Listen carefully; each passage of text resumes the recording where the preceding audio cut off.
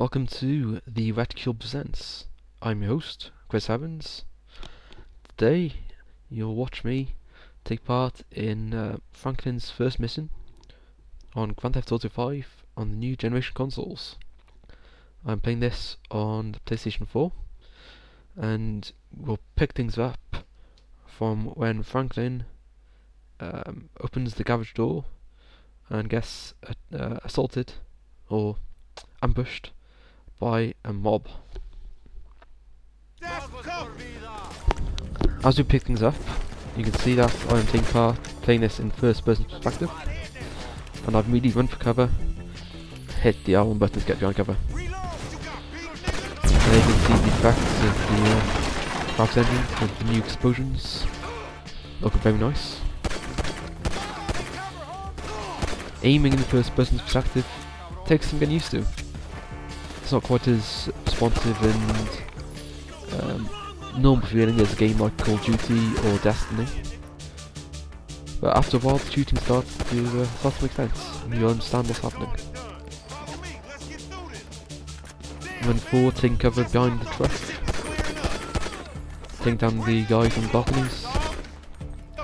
The animation on the weapons is really nice, as you'll see soon when I change the shotgun.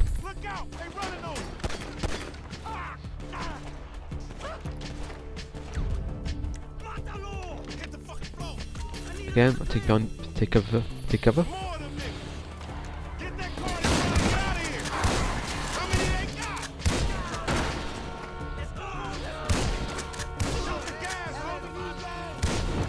And of course I made a massive cock up from shooting into thin air. As I said, it takes a while to get used to shooting in this game. And if you know me at all, you know that I'm used to playing first-person shooters on the PC, not the PlayStation. So my accuracy with the controls isn't the best. Here we go. Now I need to chase down the guy on the bike, and I'm getting into the car. For some reason, I look around, I see that my partner isn't in the car, and I decide to make a run for it. At which point I get a message saying, "Go back and get Lamar."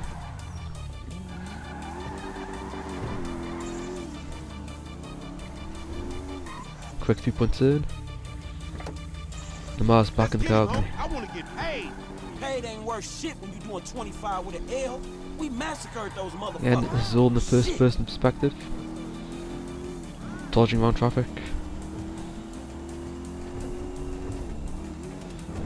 This punk get away, we going down, homie. He gonna pin us for all these bodies. And whose fault is that, Mr. 80s? Smashing into a truck can be difficult at first to figure out when you need to slow down in first person. It's a total you need to change your mindset compared to how you normally play in the GTA games in the third person view. If you want, you can change the driving and the walking back to third person anytime. PlayStation, you just press the touchpad a few times to cycle through the views.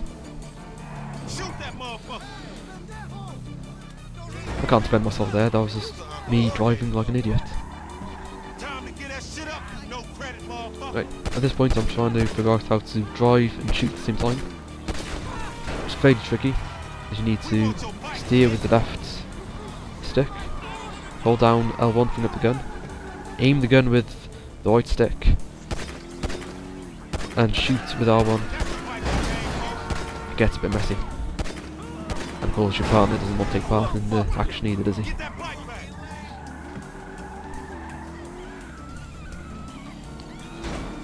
My windscreen's been busted in the chase. Dodging through more cars.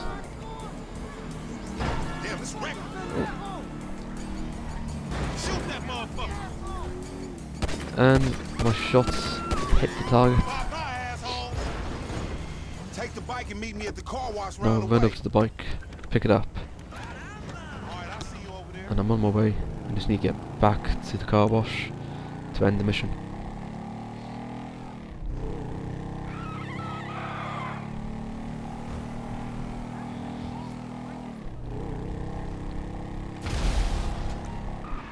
The bike's very nimble as ever.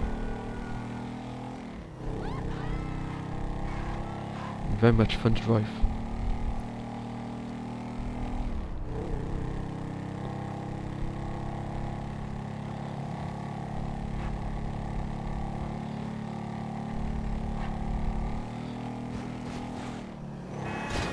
There you can see the first person perspective really adds something to how things play out.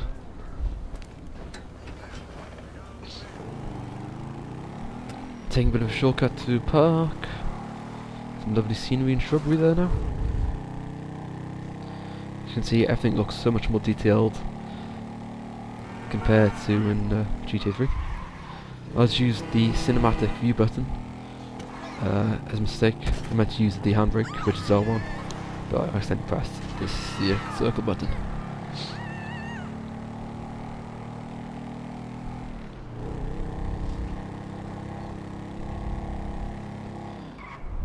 A few more corners.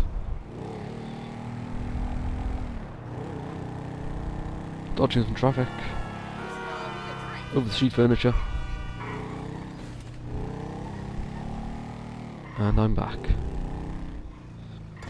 Man, I can't hang with your ass for a while, bro. Thank you for watching. I hope you enjoyed my poor shooting and crazy driving. I shall return soon with more videos from Grand Theft Auto 5 on the PlayStation 4. For now, this is Chris Evans from Reticule, saying goodbye.